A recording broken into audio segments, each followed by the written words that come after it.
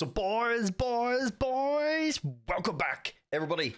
Appreciate all the support. The last Dortmund video was at like 500 and something views, so appreciate all the support. Everybody who's watching the videos, all new subscribers, welcome to the channel. Look, we've been having a good time. The Dortmund save has been a lot of fun. We do have a couple of transfers in today's video with I would say nothing too crazy, but it's a couple of people that we want to kind of get at the door. It's not that I want to sell them, just the fact they're kind of disrupting the team, and you know how it is. Look, I don't keep players in the team who don't fucking want to be here. If all they're going to do is just complain, I get them out the door because it's ruining our squad harmony, boys.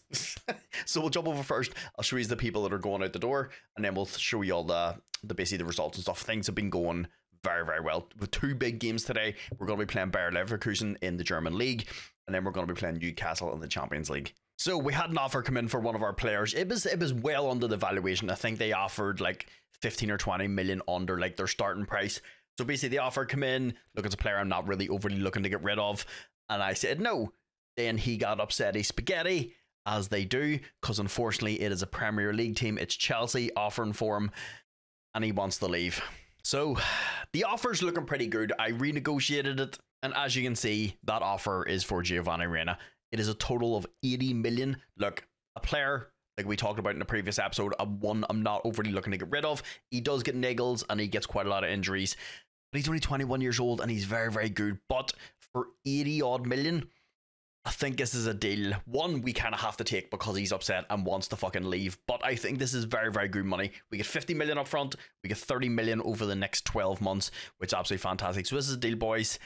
I'm going to accept this one. So then with us losing Giovanni Reina, I was going to need to replace him. Look, I'm not going to lie.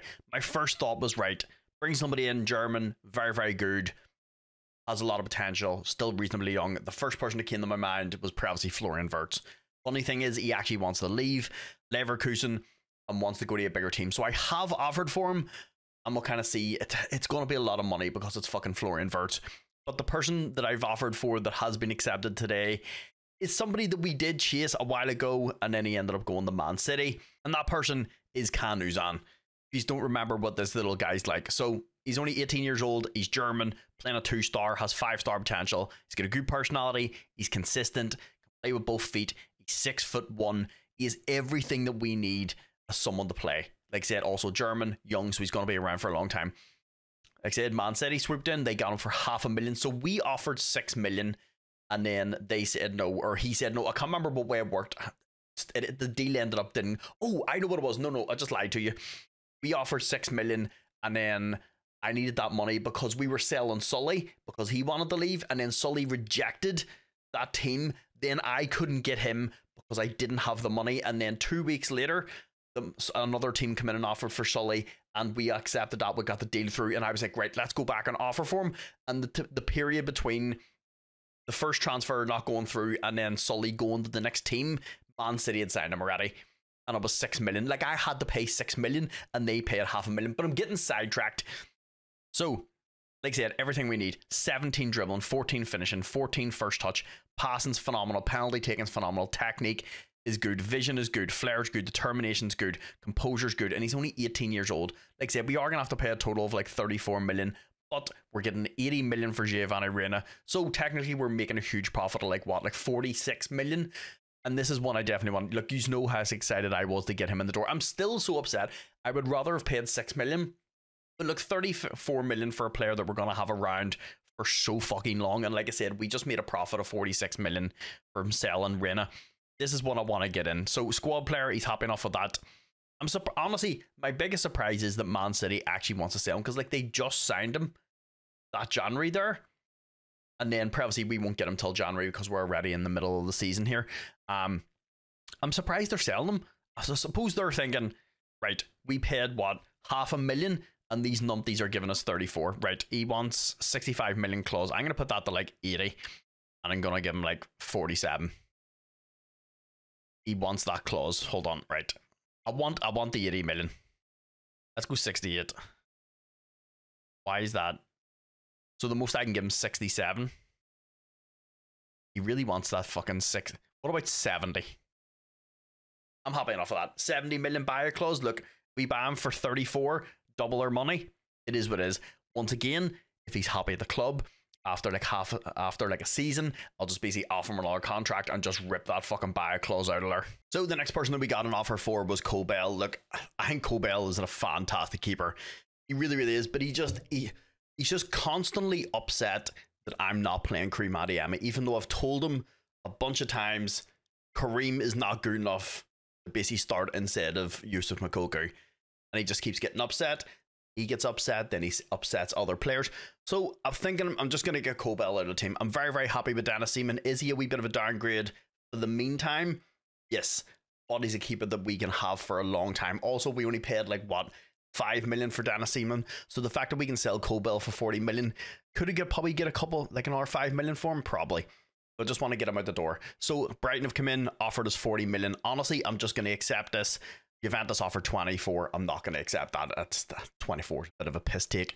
If we can get 40 million for him and we only paid 5 million for Seaman, that's another fucking, what, 35 million pound profit. So we're doing really, really well with like selling players and bringing cheap, young, good players into the team and making a huge profit. Also, the board has given us more money. They give us another 24 million. So our transfer budget currently at the minute is sitting at 72 million.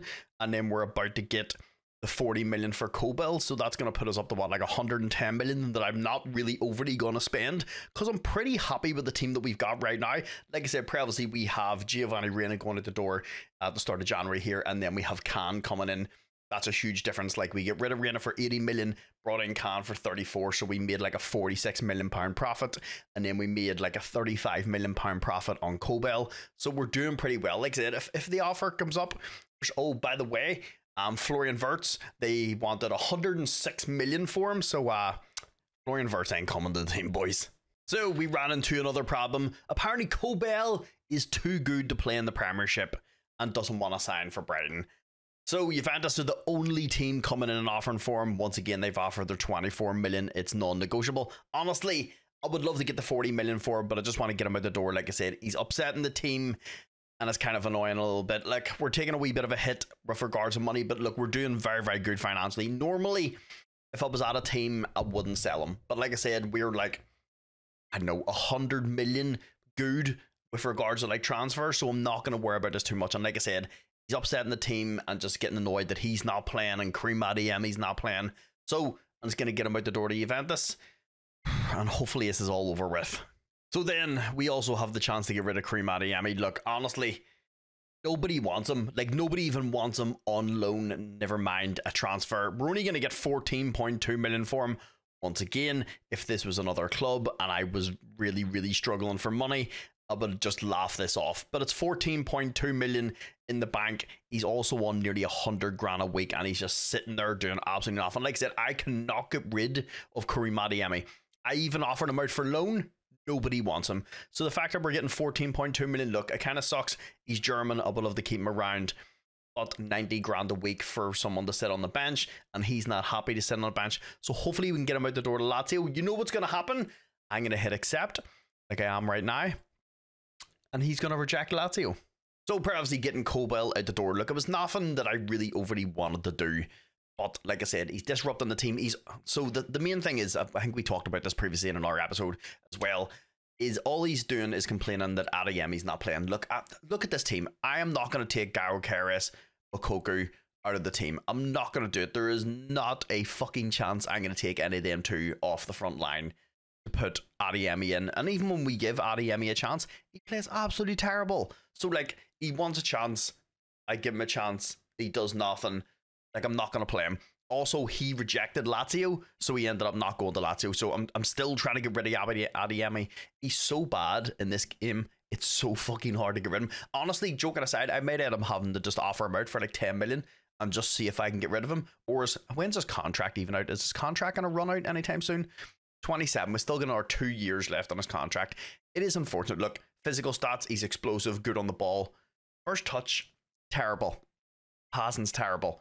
Vision's terrible. Teamwork is terrible. The rest of his mental stats, they're not too hot either. 8 concentration, 9 decision making, 10 composure. It is unfortunate because Kareem Adeyemi is one that we all loved. Like FM24, Kareem Adeyemi was absolutely insane. Like, everybody was buying him. So it's just unfortunate in this one that he's not great. But I'm not going to change the team.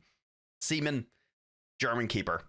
Nets, German left back. Baku, German right back. Then we have 2 German midfielders, and then another German attacker midfielder, and Moukoko. So we do have a good little mix of like German. Look, when it comes to the back line with Inacio, Diamande, and Euro, it is what it is. Look, we had to spend big, and we did talk about this previously. Euro is fantastic, but we did have to pay an absolute shit ton of money. But he's going to be one of those players that's going to be around for a long time. If I would have known about this guy, Samson Abedu, I probably would have bought him and not bought Euro, because he only costs us what, like fucking 17 million, and he's now worth 90 to 104, where we had to pay like what, like 80 million for Euro. And I thought 80 million, it's kind of the going, let's be honest, it's kind of the going rate for really, really good footballers in a minute. Man United paid 80 million. 80 million for Anthony? That just says it all. Who would you rather take, Danny Euro or fucking Anthony? I feel bad for Anthony, because I actually kind of like him as a person, because like he seems to just work fucking hard, but he needs to work on his other foot. I know we're going on a tangent and we're going off topic.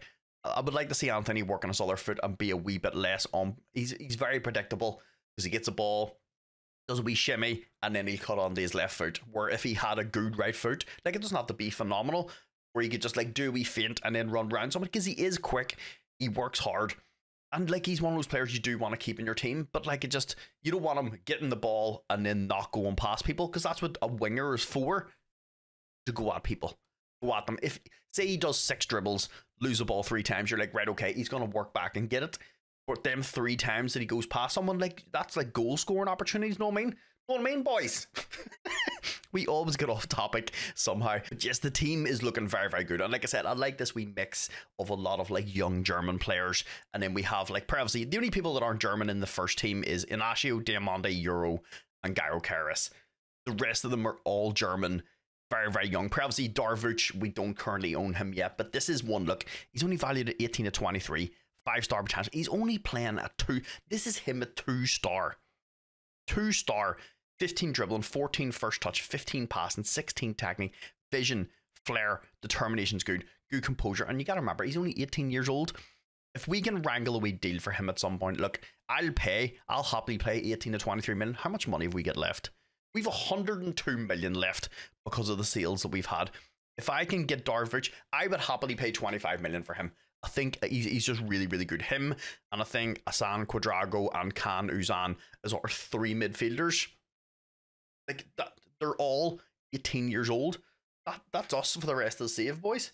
Well, unless we get a chance to buy Milinkovic-Savic. Look, I know people are laughing in the comments of the videos, saying there's no way you're gonna get Milinkovic-Savic. Like, you've got a really, really good team. If SMS becomes available as a free transfer, I think it's next season. I think it's always the 3rd season he's available. Look, boys, if I get a chance to bring him in, I may end up bringing him in. I don't know.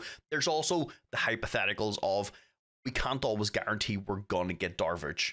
We can't. Like, I don't know if he's gonna want to sign for us. I also need to check how big is Uzcan. He's not bad. 6'1", play with both feet. Not really massively physical, but I don't think there's a huge comparison between him and Darvuch.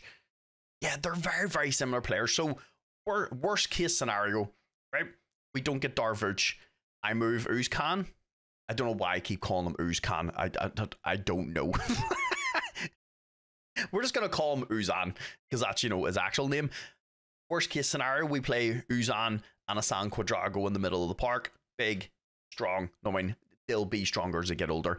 And then we play SMS in here. Or I put SMS in the middle of the park, because he's like 6'3", 6'4", isn't he? Yeah, he's like 6'3". He's also got 18 strength. So we more than likely play him and Asan in the middle of the park, and then put Uzan in behind and just keep him where he is. This is hypotheticals. Like I said, I don't know if we can guarantee.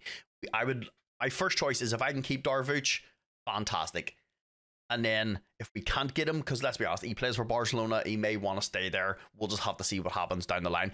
If I play him a lot this season and he likes playing for us and we do well in the Champions League and stuff, I think there's a good chance we can get him. But I have been wanting to play SMS. We got him in the Ajax save at the end of the 3rd season. At the start of the 4th season, he was coming to us, but we didn't continue the Ajax save. Obviously, we tried with the Spartan save. He didn't want to come to us at all. He didn't want to come to us. And then the Man United save, I didn't know SMS was available for a free transfer. I think we also finished that after like 3 seasons, didn't we? Because we won the Champions League. We'd won everything with United. We won the league, the Champions League, and all the cups and everything. So we stopped that save and like moved on to the next one.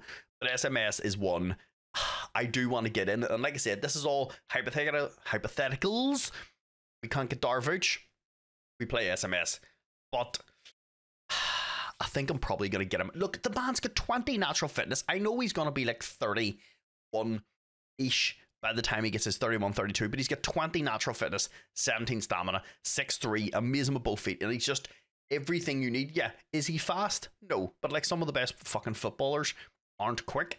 Looking at Iniesta, wasn't fast, just a phenomenal footballer. And Savage is kind of like that, good on the ball, not quick, but like the man's 6'3" with 18 strength. Who's going to push him off the ball? So then down to the results. Perhaps you were here for the Porto game. I get so sidetracked. See when my brain starts running about Football Manager, but you guys seem to enjoy this because you get to see what I'm thinking. It's not just like we turn up, oh, we've 4 new players, and like everybody's like, what? Why did you bring them in? I like to give you a wee bit of background. Some of the players pan out, and like we either don't get them, or we don't have the money, or maybe I just find someone a wee bit better. And then I like to give you a wee bit of backstory and like what I'm thinking and like why I would like to bring those players in. And like you keep liking the videos and keep watching them, so it's kind of your fault at this point too as well. I'll take half the blame, but yous have got to take half the blame too. Right, Union Berlin, played them in the Bundesliga, beat them 2-1. Diamande and Gaio Karis scored for us. Then we played Dynamo Dresden in the DFB Pokal in the second round. We beat them 2-1. Prince Inning and Marco re-scored for us. Drew with Hoffenheim. Look, it is what it is. You're going to draw some games. It just is what it is. Then we jumped into the Champions League after the Porto game. We played Bran, beat them 5-2. We had Nets get 2, Diamande got 1, Murley got 1, and Nicholas Fulkirk got 1. Did HSV, beat them 9-0. No, it was a pretty close game. We had Baku, got 1. Baku played fucking amazing. Granted, it's one of those games everybody played amazing, but Baku was really one of the standouts. I know Mokogu got a hat-trick, but Baku was all over the park. He has been probably one of our best signings. So when I was buying him, I was thinking 8 million.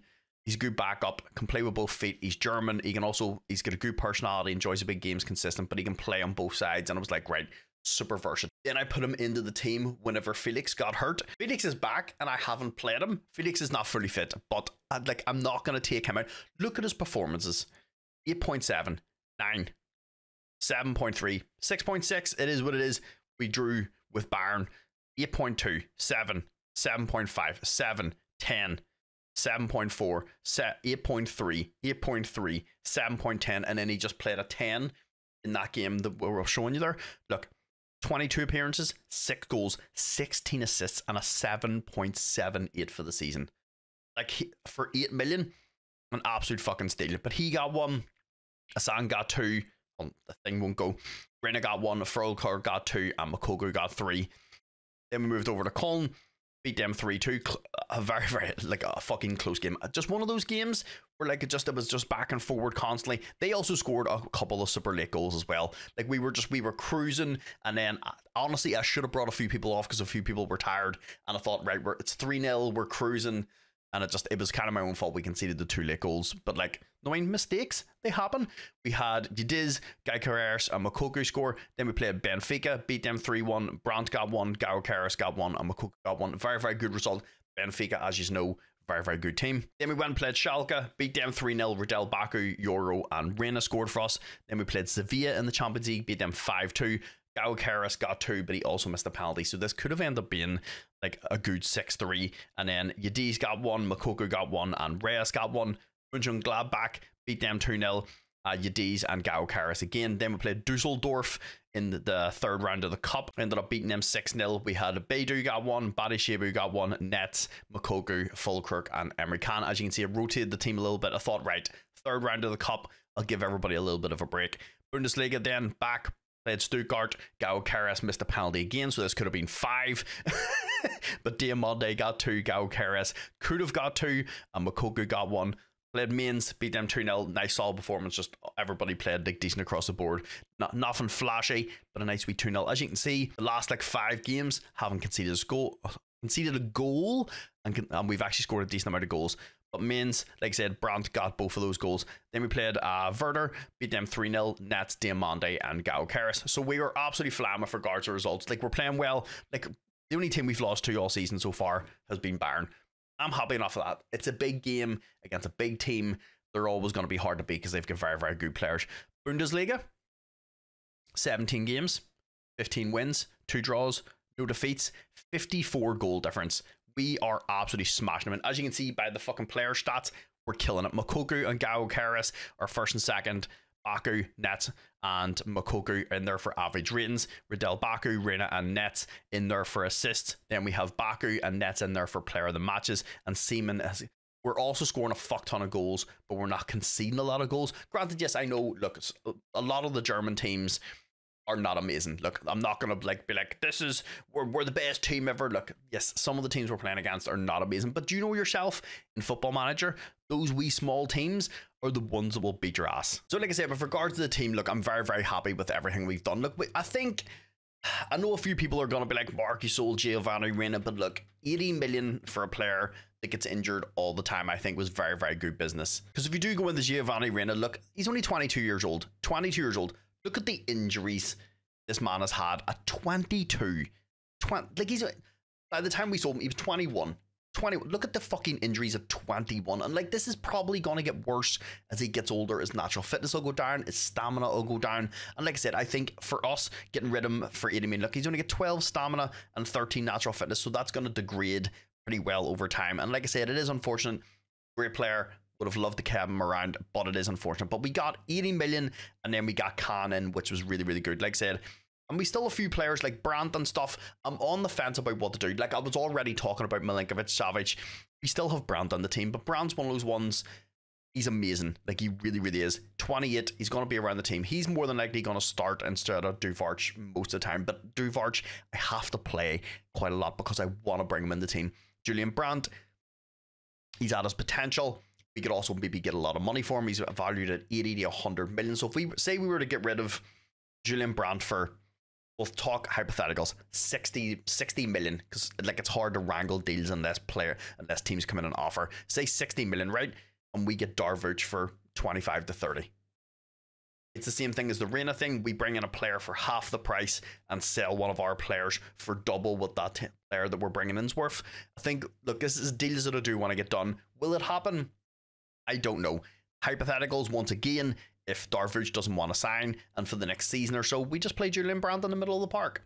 Anytime Brandt plays, he plays well. He's German, he's 28, but he doesn't seem upset that I'm not playing him every single game. So if he's happy to just like chill, I don't need to get rid of him. Like, we still have, how much did I say we had? We still have 102 million. I don't need to get rid of him. If I have to splash 25 to 30 million on Duvarch out of that 100 million, I'm happy enough with that. We get so fucking sidetracked. But boys, like I said, today we are going to be playing Bayer and we're going to be playing Newcastle. So let's jump over into the games. Also, one of the good things is about the matches today as well. You get to see, perhaps you haven't seen Darvuch and Baku just run past him and then kick the ball out himself.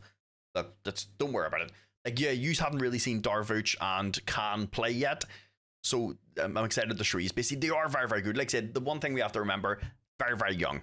They're very, very young. Like, our 3 midfielders are 18 years old. Our team is extremely young. Riddell Baku is our oldest player at like 26. Like, in our starting team, Riddell Baku is our oldest player at 26. Like, we have to remember, like, it's going to take a wee bit of time for all those players to develop. Even our keeper, Seaman, one I'm super, super happy with. He's young, German. He's actually got decent leadership skills. I'll show you this. I'll show you the captain's thing after this. Actually, hold on. I think I can show you it now, can't I?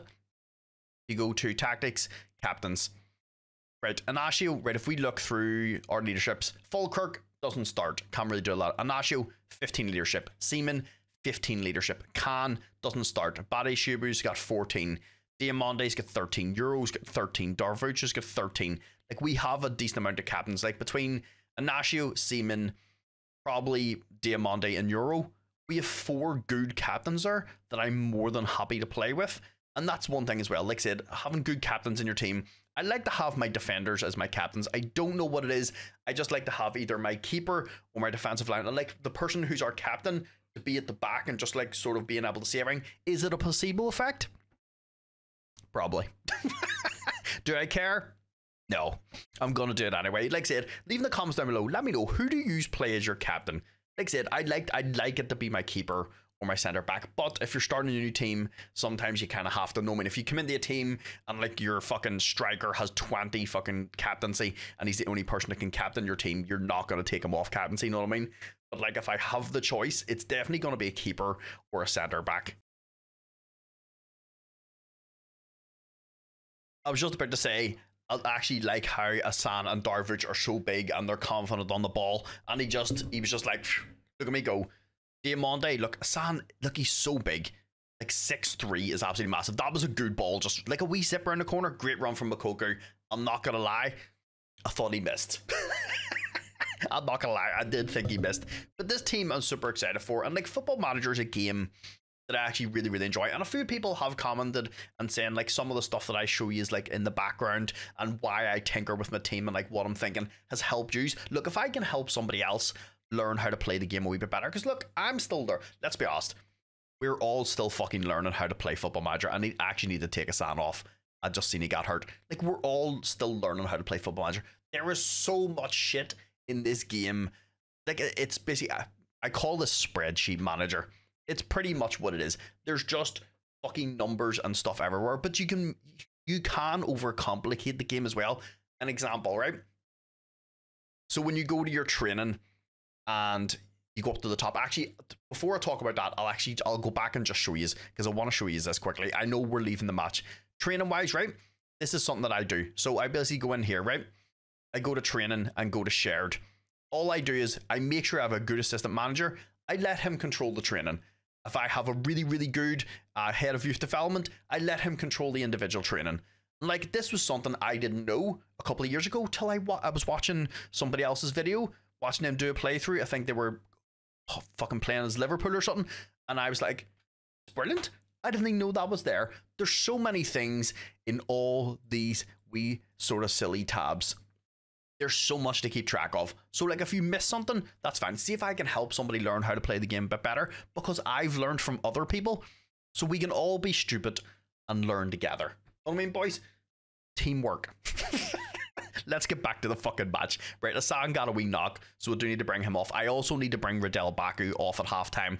He has a wee bit of an injury, or he had a wee bit of an injury there, and he's only come back, so the assistant recommended only playing for 45 minutes. So I'm going to take him off at halftime. I'll probably bring Felix on, because he can only play 45 minutes because he's only just come back, so I'm just probably going to interchange them two.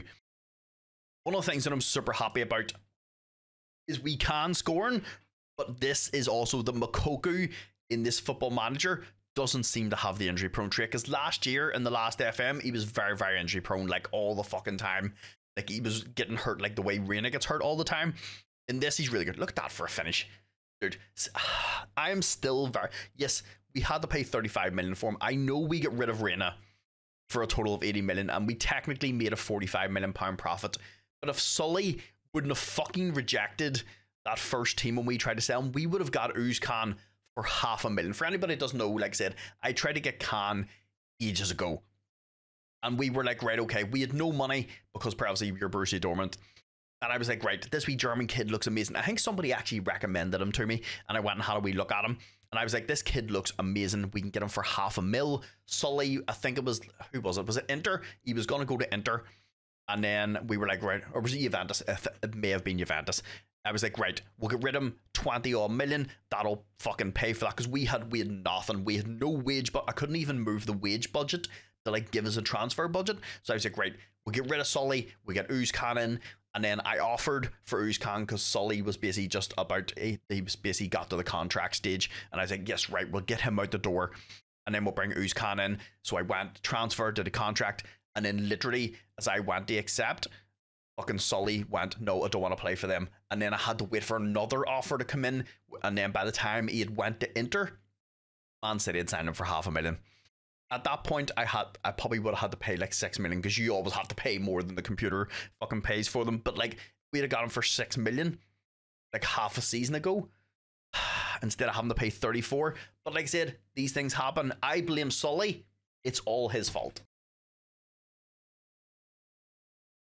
I'm not gonna lie, I was just sitting here chilling. There has been fuck all replays from like half time. I wasn't too sure if Gao Karas was going to shoot or not. It was a foul, and I was like, was that a foul inside the box? And then Gao Karas just hit that. If that was my keeper, I would be so upset, bro. I'd be so upset. But we're doing very, very well right now. Like I said, there hasn't been a lot of replays, but like you can tell by the team ratings, and like our front three is playing really, really well. I'm super excited. Like the Khan thing, dude, Diamande has to be one of my favorite centre backs. Like he really, really is. Even if that doesn't count, I think it does because they're all cheering. Diamande, like him and Inacio always score goals when not that we need a goal right now, but like the amount of times Diamande and saves for me has scored goals at really, really important times has been fantastic. One player, like I said, your guy Samson Beidou, look, if you can get him in your save really, really cheap. Like I said, I only knew about this guy because a scout recommendation. I sent the scouts out to find me like decent young centre backs. But obviously, I still don't know all the amazing players, all the wee hidden gems in like in this FM. Look, I don't know every fucking player. Nobody knows every player unless you sit and look at like spreadsheets of like who's the best player. I don't. I just play the game, see who's available, and just go from there. This guy for 17 million. I'm not gonna lie. I don't regret buying Euro for 80 million. But if I would have got this guy for 17, we could have saved ourselves so much money. Not that we need the money because we're doing very, very well financially. We've done a lot of really, really smart transfers. But this one's still a wee bit of a... We could have saved like 63 million. So boys, a fucking nice 4-win little bit. Because like, let's be honest, Bayer have a very, very good team. Like, no, I mean, they've got Wirtz, Xhaka, Grimaldo, Tau. I mean, they have a very, very good team. Frimpong as well. And like, you just look at our ratings down here. 7.5, 8.9, 7.1. Only one player had a 6.7. That was Khan because I just brought him on at the end of the match because Ning got a wee bit of a knock. So he didn't get a chance to even get a rating. Because I think if you bring him on after like the 70th minute, they don't get a rating, right? So the fact that like every one of our players is playing fantastic. Also, if anybody, I might actually put it up on the community page. If people want me to make a video, like a wee short video for this tactic, I'll probably do it because I did show the tactic in a previous video, but a lot of people have been leaving comments and stuff, and then I have to keep referring them back to that video, where if I can just tag our own video. So if people want to see that, if you just want to see me make a video on this tactic, leave in the comments down below, let me know, boys. So boys, I was going to end up bringing you a Newcastle game. I'm not going to lie to you, it was a fucking snooze fest. Finished 1 each. There was 4 replays the whole game, and 2 of them was goals. So the games in between that, we'll play PSV in the Champions League. Look, we beat them 1-0. Julian Brandt, I kind of rotated the team a little bit, tried to rest a few people. Then we played Augsburg, beat them 2-0. The thing here, we Khan scored 1 and Euro scored 1, but we lost Diamande for fucking like 5 weeks, which is going to be a little bit of a suck fest because, you know, Diamande's kind of, he's a wee bit sort of instrumental in our team. Clearly, he's our libero. He's the one that we rely on to take the ball out of the defense. But Inacio can also do that as well. So it just means Beidou or Babadaboo, Samson. I'm just going to call him Samson. It means he gets a chance to have a lot of football. And it means he's, look, fantastic at both feet. Big, strong, quick. He can play with the ball. Look, his first touch and dribble, not amazing. It is what it is. He's playing as a ball-playing defender. He's not the libero, so I don't need him to be really, really good on the ball. But it means he gets an opportunity, and also I get an opportunity to see how good he is on the ball and what he actually plays like all the time.